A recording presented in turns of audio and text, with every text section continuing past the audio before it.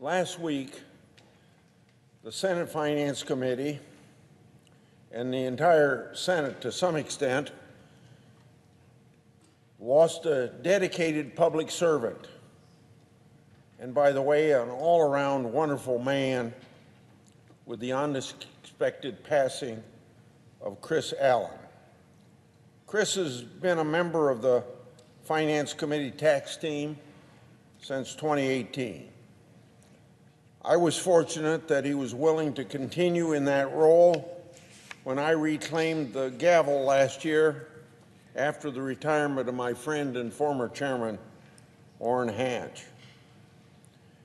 As members, we're blessed with the dedicated people like Chris who come to Capitol Hill to perform a public service. They come here to make a difference, no matter what their party or ideology. They come from all walks of life, religious backgrounds, and from all over the country.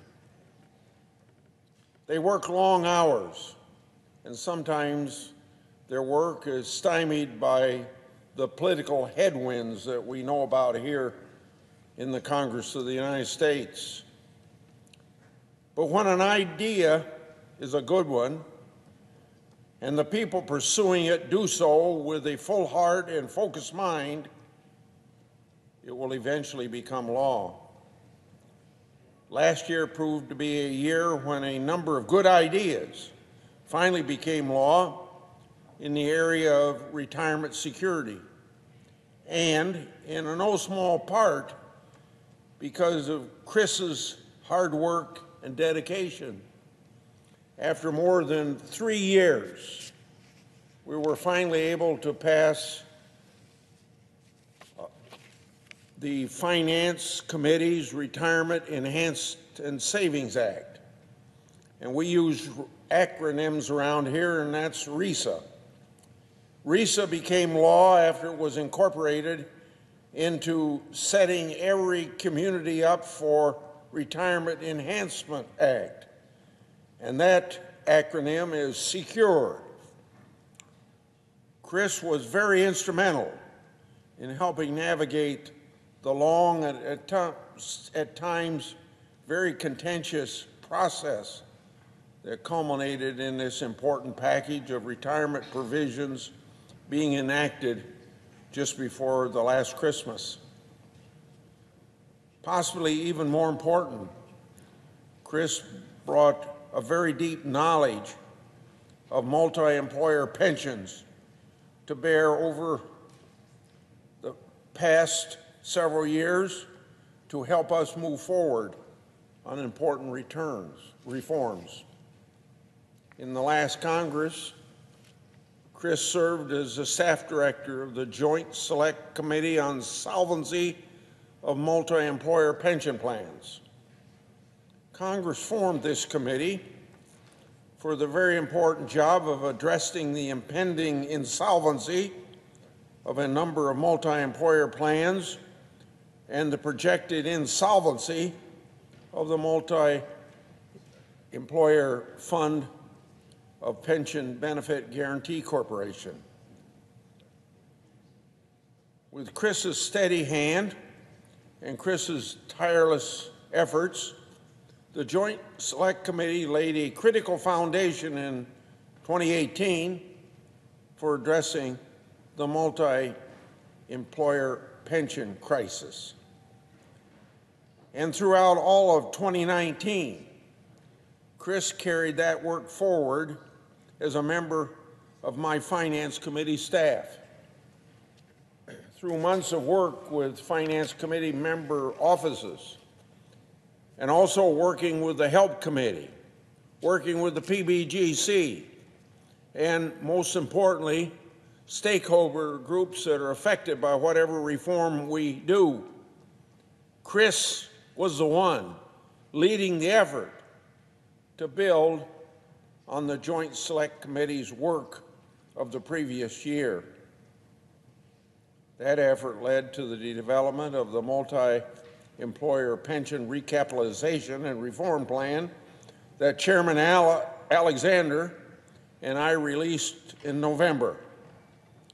Resolving the multi-employer pension crisis remains a top priority, and now with another important reason to see it done in Chris's memory, because he put so much effort into where we are at this point. Now, while Chris has been a key asset to the Finance Committee on Retirement and Pension Plans, his depth of knowledge was very much deeper than just that issue. Prior to joining the committee, Chris served as Senator Roberts' senior tax policy advisor for 7 years. And Chris played a key role in helping us develop and pass the Tax Cuts and Jobs Act of 2017. And in that effort, he focused heavily on the tax rules affecting farmers and ranchers across the nation, which farmers and ranchers are a key interest of Senator Roberts and the state of Kansas. A close look at Chris's resume shows that he was very successful in working for the National Association of State Treasurers, and then with another organization, the Financial Accounting Foundation. He also worked at other firms linked to his expertise in financial services, regulation, and legislation. What stands out about Chris is his ability to bring folks with very different views together in the classic legislative process.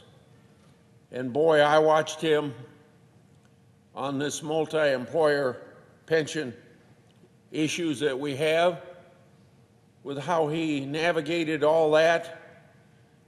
I thought to myself, without Chris, this couldn't be done. You know, he had great ability with numbers and great dedication to public policy.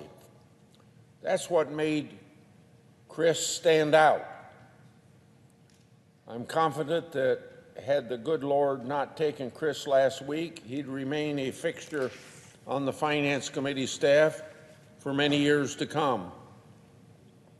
Public service was very simply at the core of Chris's identity as a professional. And a key to Chris's success was his genial nature. And you might not know it by looking at him, but he had a very quick wit. It seems like everybody felt comfortable with Chris, and Chris was comfortable with them. And he had a lot of contentious meetings. Some of them I had a chance to observe his working with the stakeholders on multi-employer pension. And I saw that comfort they had with him, even when he was trying to go maybe just a little different direction than certain interest groups maybe wanted to go. Because Chris knew that to get anything done in this body, you've got to work compromise. As you can tell, with Chris, policy work was fun. Policy work was important. And policy work, he saw it sustaining over a long period of time. And I hope I'm pointing out that this type of goodwill and dedication was infectious. Every day was meaningful. Every day was a source of joy. As I said in my statement on Friday night, after I learned of Chris's passing, Chris was a public servant who brought a deep well of knowledge to his work. Now, we all know he's going to leave behind a legacy of impact on so many lives that he was able to improve with his expertise, with his confidence, and the example he set with his hard work. But he never let that keep him from living life to the fullest, especially where his family was concerned. You learn these things about staff family with the crisis of a passing. But Chris was a devoted father to two wonderful daughters, Lucy and Sophie. Chris was a loving husband for nearly 30 years to his wife, Linda Marie.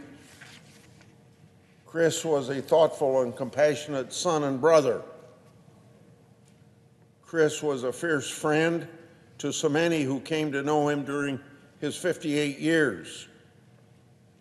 Chris knew how to live life. Losing Chris is extremely difficult for all of us. At times, the finger of God reaches down and takes a person that we know and love. It's not for us to know why that happened. What we do know is we all got to know Chris and got to know him well. He was part of our lives, and we all benefited from the time that we had with him. We're all blessed to have that. For his family and the countless others who had the good fortune to know and work with Chris Allen, a piece of him will live on with us, each of us, in every memory of him. Whether it was of Chris's positivity and sincerity, or the endless way he could inject humor into a very difficult situation, Chris was a blessing to those who were fortunate enough to know him. Rest in peace, my friend Chris Allen.